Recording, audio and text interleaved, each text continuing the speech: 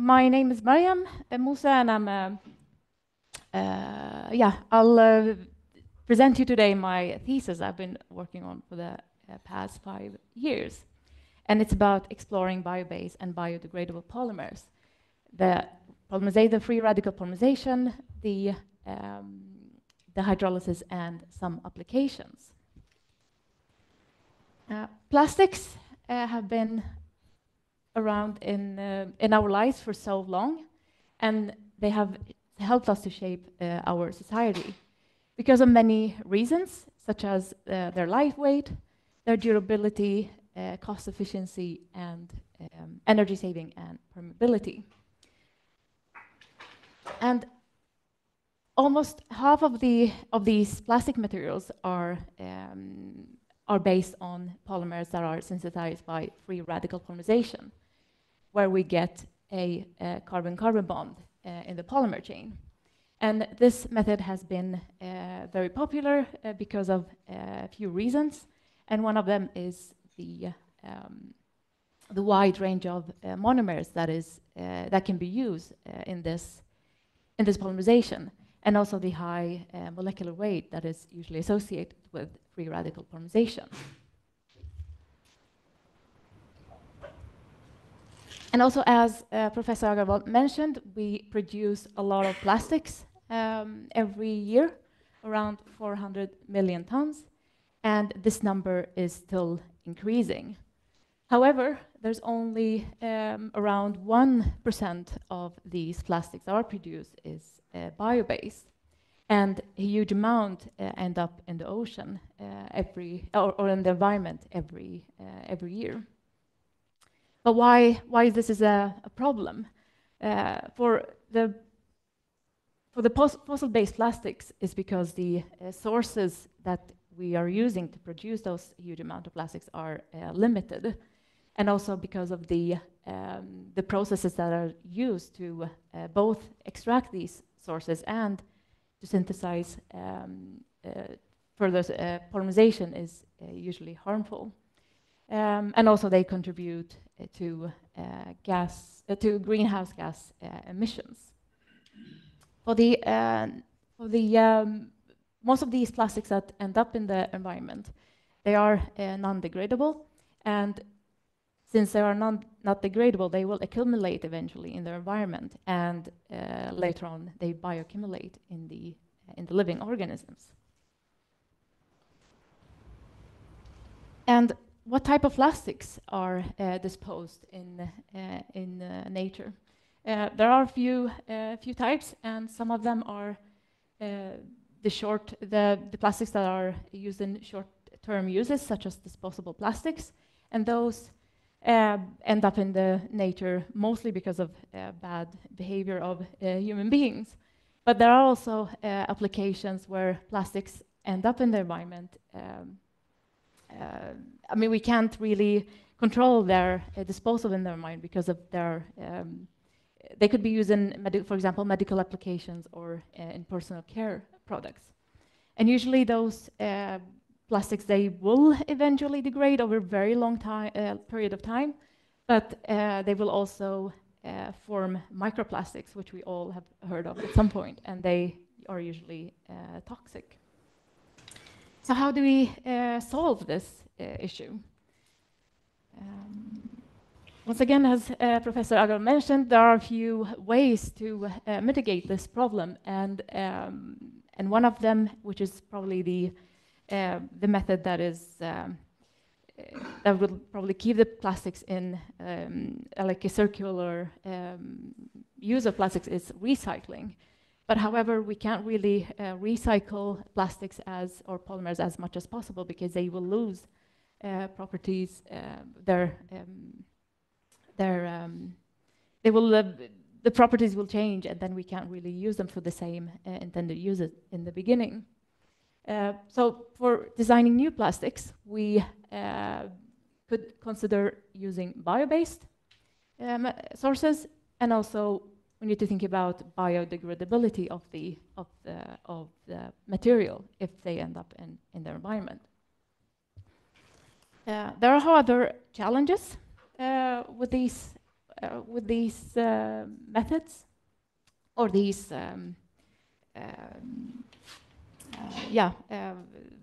of using bio-based and biodegradable. And for using bio-based plastic, we have, as I mentioned earlier, we have produced plastic for so many years. So we already established or developed methods or processes for synthesizing plastics. So if we want to transform, do a quick transformation, it's going to take a long time because we have already existing infrastructure that is suitable for certain type of plastic or for the fossil-based sources. And that can, of course, be, this transformation can also be costly, and the bio-based raw material extraction can also, it's different, so we need to do more research regarding that as well. For the biodegradable plastics, there are already few existing examples of biodegradable plastics, and but there are also some issues with that, and that's usually they are structurally limited, and some of the polymerization method could be demanding the processes of synthesizing these polymers. So there are a few bio-based platforms, so-called platform chemicals, and platform chemical is a chemical compound that is usually used as an intermediate to synthesize, to be further used in synthesizing other valuable chemicals. And there are already a few of them that have been used in literature, but we want to focus on itaconic acid, and this chemical is usually synthesized by fermentation of carbohydrates. And then we also focus on levulinic acid, which can be extracted from lignocellulosic biomass. And both of these platform chemicals can be used as they are because of their interesting structures, and they have different functional groups that could be used both in polymerization and but most important that they could be used in synthesizing other valuable chemicals. And two of these compounds that we have been focusing on when it comes to bio-based platform, and those are these two lactones, the α-methylene-γ-butyrolactone and α-methylene-γ-valerolactone. And both of them are 5-membered cyclic monomers with an exocyclic double bond. And the reason why they are interesting is because of their structural similarity to the popular acrylate monomer. So they can be a good bio-based alternative instead of using these ones. Another interesting property of these two monomers is that the glass transition temperatures of the homopolymers of those are much higher than methyl acrylate and methyl methacrylate, which give them which is interesting because that could be used in applications where higher temperatures are required. For biodegradable polymers, we mentioned, or the polyesters, or biodegradable polymers. There's one way of synthesizing biodegradable polymers, and that is using radical ring opening polymerization. And the reason why this method is an interesting approach to synthesize biodegradable polymers, and that is because of the use of radical polymerization, which usually has mild and robust synthesis conditions, and also the possibility of insertion. It combines the advantage of the radical polymerization and also the ring opening polymerization, as we can get heteroatoms in the polymer backbone. And also, then it's possible to use to obtain polyesters, for example, in heterogeneous polymerization systems. And also, we can copolymerize these monomers with other monomers to create high diverse or structurally diverse polymeric structures. And there are a few families of monomers that are used in this type of polymerization method. These are cyclic ketene acetals, thianolactones, and some macrocyclic monomers. And there are other families as well. The one that we focus on in this work is the cyclic ketene acetals. And those, when they are polymerized, then we can get a polyester functionality in the backbone. However, it has a couple of challenges, and that is they are very sensitive to hydrolysis in water.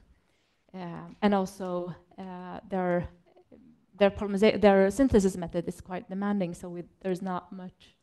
They're not commercially available, or only one so far that is commercially available. So in this work, we have divided the work into bio-based polymers and biodegradable polymers using free radical polymerization. And we have used these monomers, the 5-membered lactones and the cyclic ketene acetals, to be polymerized both in homogeneous systems and in heterogeneous systems. And in the first project, we used the lactones to form bio-based polymers. So we copolymerized the lactones. We did the homopolymerization of the lactones and also copolymerization with other those methyl acrylate monomers to obtain both homopolymers and copolymers, and then we compared the properties of those polymers. And what we saw that the reactivity of these 4 monomers that we've used, the methyl acrylate, the MBL, methyl MBL, and MMA, they differ quite a lot, even though they are structurally similar. So we see that the methyl acrylate is much reactive, and then we see that the rings are more reactive than the methyl methacrylate, and that's due to the ring structure of the monomers that contribute to the different reactivities. And this is important to keep in mind, as their reactivity. I mean, we usually do copolymerization in most materials, and once we do a copolymerization, we need to think about the reactivity, as they can get different chemical structures, and that will affect the properties, the final properties of the polymer. And once we copolymerized, is an example of one of the one of the copolymers, and that is the copolymerization of methyl MBL and MMA. And when we copolymerized these, we saw that the TG of the copolymers, they end up in between the TG of the homopolymers, and that TG can be tailored depending on the monomer ratio in the copolymer. But they also contributed to the thermal stability or increased thermal stability of the copolymers, as we see here in the thermogram to the right. We see here the TGA, the thermal degradation of polymethyl methacrylate, that it has this characteristic 3-step degradation. And once we incorporate methyl MBL in the copolymer, these 2 steps decreases, and those 2 steps are a result of the degradation of some of the parts in the polymer chain, when the MMA, depending on how the MMA is the carbonyl, or the carbonyl of the MMA is if it's pointing towards each other, or if they are sitting head to head or tail to tail. And the other degradation step is due to the termination of the polymers, and we see that these 2 steps then almost disappear when we incorporate the lactone. So to conclude this part, we saw that the reactivity ratios of the monomers are important to consider when we synthesize new polymers, and the thermal stability and or the thermal behavior in general can be tailored depending on the amount of each monomer that we incorporate in the copolymer. And that makes it possible to synthesize bio-based and also partially bio-based polymers. For the second part of the thesis, we worked on the same lactones, but in free radical suspension polymerization to form bio-based thermally expandable microspheres. But what is thermally expandable microspheres? These are particles in the size of 5 to 50 micrometers, and they contain a thermoplastic, or they consist of a thermoplastic shell that encapsulate a hydrocarbon. And those are synthesized by suspension polymerization mentioned earlier. And I have an example here of those bottles contain the same amount of the particles, but those are expanded particles, and we could see that how the volume increases. So I don't know if you can see how little there is here, but once it's expanded, the volume increases of the particles, and that is when we heat those particles to a TG close to the TG of the polymeric shell, then we and that together with the increasing the internal pressure of the hydrocarbon that's encapsulated, the plastic, the shell will soften, and then we get an expansion of the particle. And once the temperature decreases, the shell will stiffen, and then it will stay in the expanded form. And that is, they have interesting properties because they contribute to, we can get material that's much lighter in weight, and that could be used in many applications, such as shoe soles, wine corks, and also wallpapers and other applications.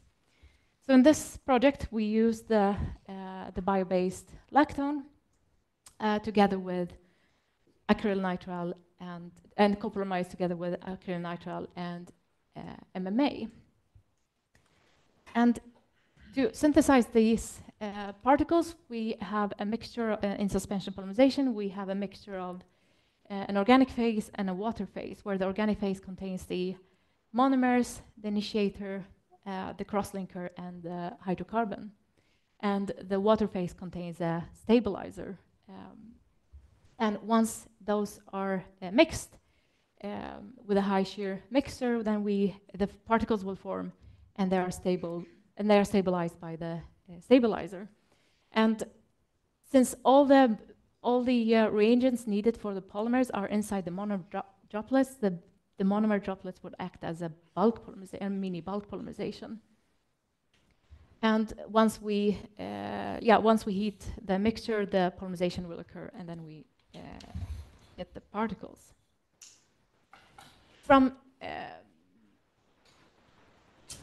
When we looked at the properties of these particles, we saw that we got good expansions depending on the ratios of the different monomers, and we saw that acrylonitrile contribute to the best expansion because of its excellent barrier properties.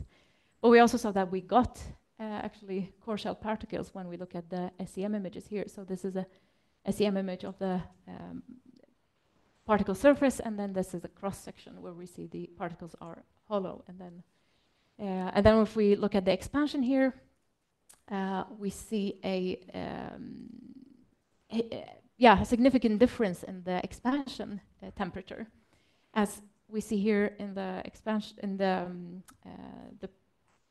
purple or the pink graph here, that those are particles where the shells contain acrylonitrile and MMA, and they expand at around 120. And then once we incorporate the lactone, which as polymers has a high Tg, then it also contributes to a high Tg of the polymeric shell, and therefore we get a higher expansion temperature. Another interesting property when we used these lactone is that after looking at the hydrocarbon content, after storing the particles at room temperature for 9 months, we saw that the hydrocarbon content in the particles containing only a methyl MBL in the polymer shell, and the ones that are polymerized with acrylonitrile, where we saw that the hydrocarbon content didn't change that much, while in the ones that where we use methyl methacrylate, we saw that the hydrocarbon content decreases when we increase the methyl methacrylate content in the polymer shell. And that could suggest that methyl MBL could have contributed to the better barrier properties of the particles. To conclude this part, we managed to increase the bio-based content in the thermally expandable microspheres, and that is not only that the incorporation of methyl MBL not only contributed to a bio-based shell, but also increasing expansion temperature. And we saw that then the monomers has a potential to be used in or design a advanced application or polymers for advanced applications. And moving on for the fourth project, and now we go to the degradable polymers part, where we used CKA as the main monomer. So for the first project in using a homogeneous system, we looked at both the synthesis of the CKAs, the polymerization, and also the hydrolysis, and how the structure of the polymers affect the hydrolysis and and biodegradation. And we have used, so in the synthesis part, we have this first synthesis route here for the synthesis of the bromoacetal intermediate. When we followed the literature protocols, we got quite low yield, so we improved the synthesis, and we went through the bromosuccinimide and ethyl vinyl ether to form the bromoacetal intermediate, where we got a higher yield of the intermediate. And for the last part, where we formed the monomer, we followed synthesized by removing dehalogenation of the bromoacetal to form the double bond. What's interesting about those, when using radical ring opening polymerization with these monomers, is that we get depending on the structure of the monomer, we can get, for example, here we can get a primary radical. The monomer is attacked by the initiator or the radical initiator, and this radical here is quite reactive, and and it would rather move to a site where it's more stable. So in those type of polymerization, we usually get a backbiting, as the radical here will do a hydrogen abstraction from a proton in the polymer chain, and by that we can get a branched polyester. As we can see here, the repeating unit of the polymer is very similar to polycaprolactone, but once we have the branching, that will affect the properties a lot, as the branching will cause a polymer to be more amorphous compared to the semi-crystalline polycaprolactone. And when we polymerized this CKA, the one that contains the methyl substituent, the polymerization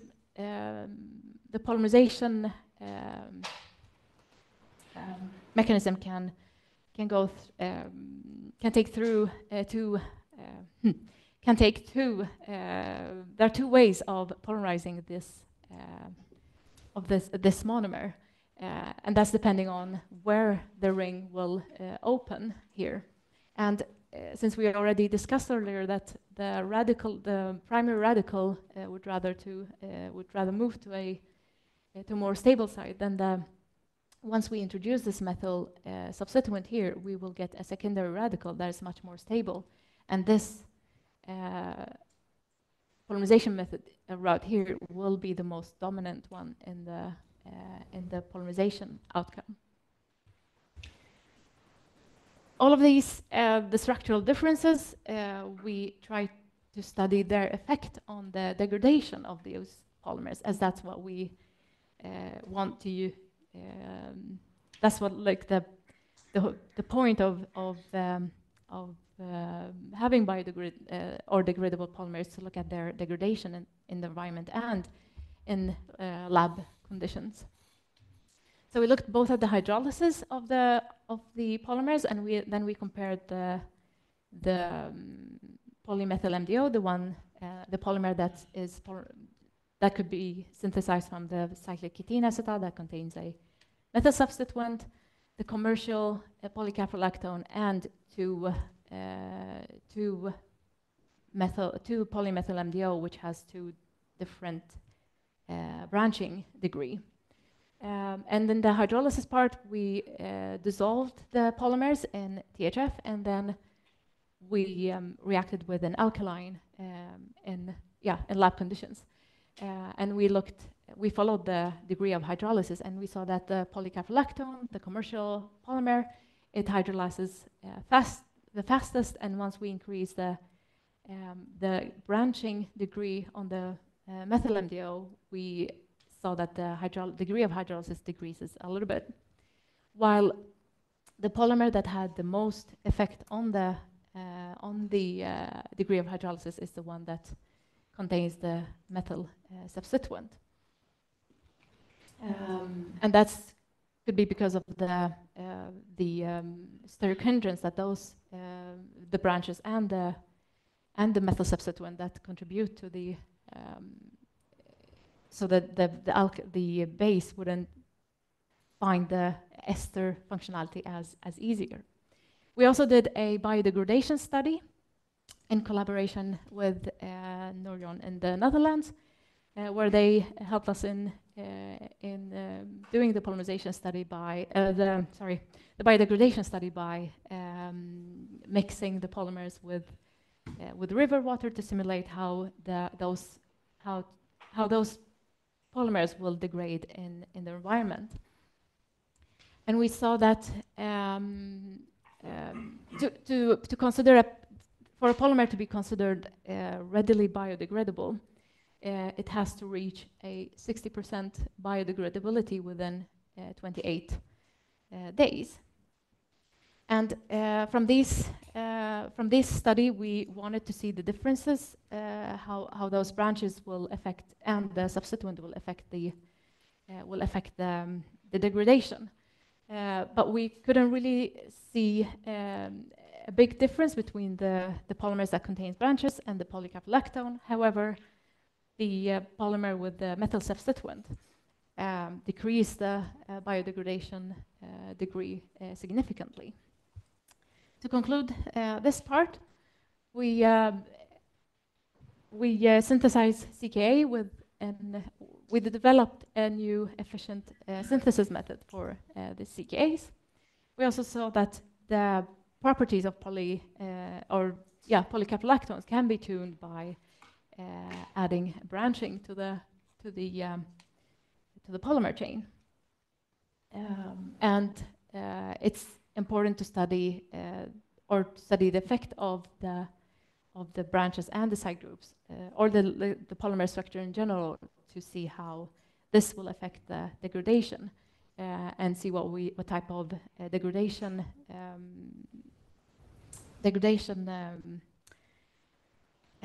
compounds that we get, and how if they are harmful or not for the environment.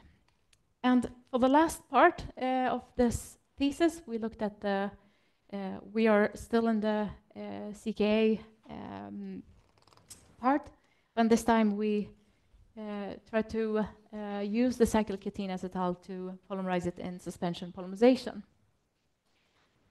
to make micro capsules.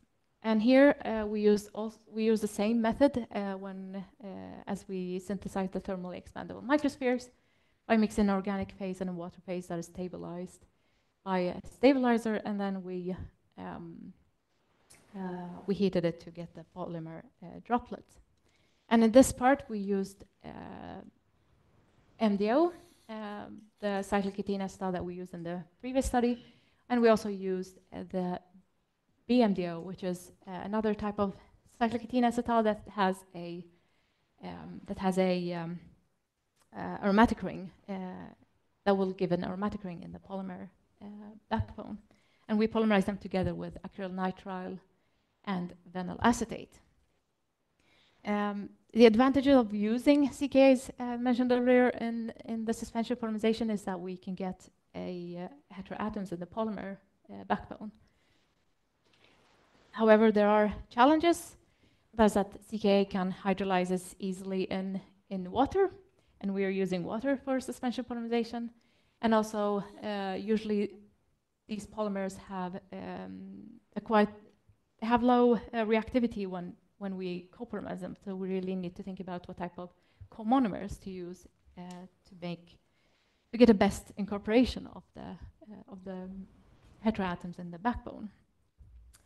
And to confirm whether we got any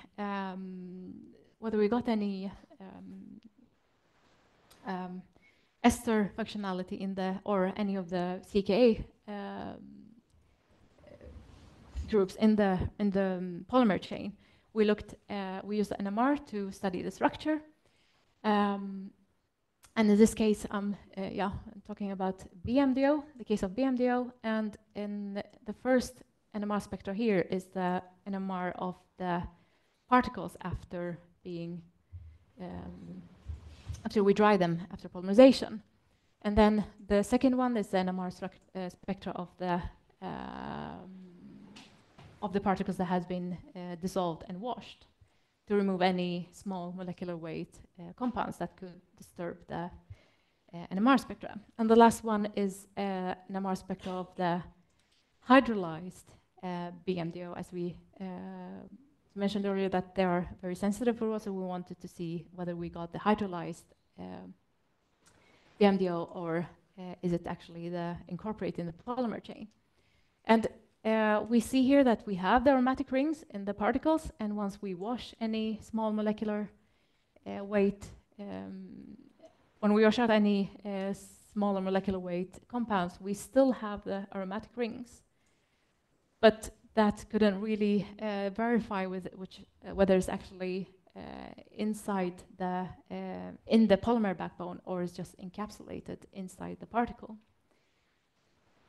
But what we could see an interesting effect of the BMDO, especially the BMDO, when we have it in the polymerization system, is that when we look at the conversion of acrylonitrile and vinyl acetate using in the reference part where we don't have any CKAs, and then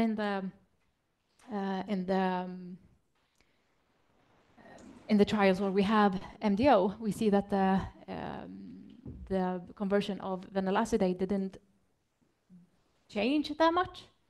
However, when we look at the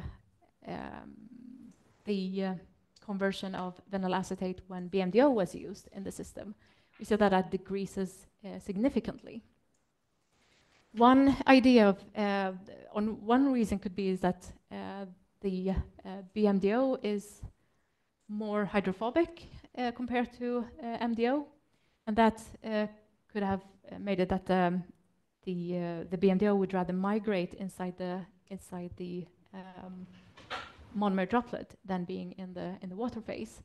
And once since it has low reactivity, once maybe it has a radical that has attacked the BMDO, could make it yeah, that the radical is there, but it's not really reacting further with the vinyl acetate.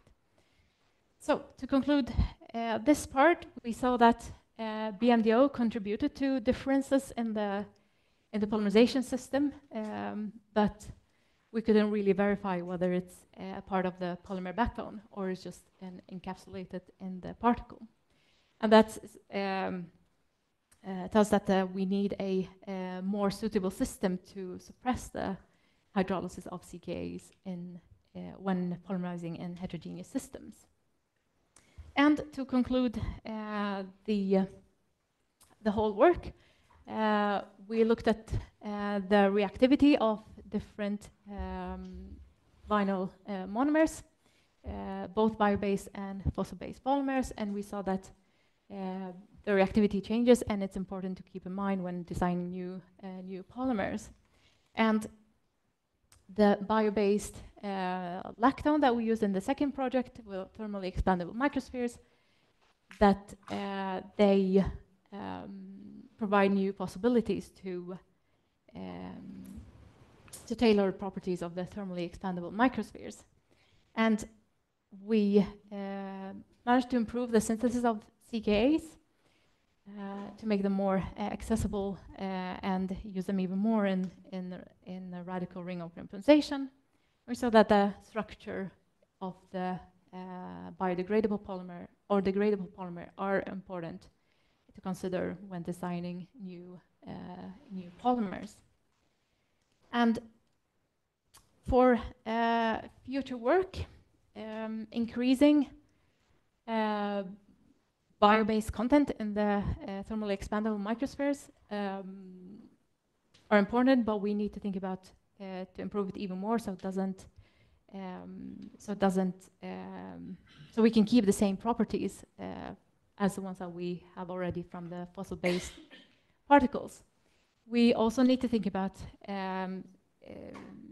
or we need more research into synthesizing completely bio-based particles and not only focusing on the polymeric shell.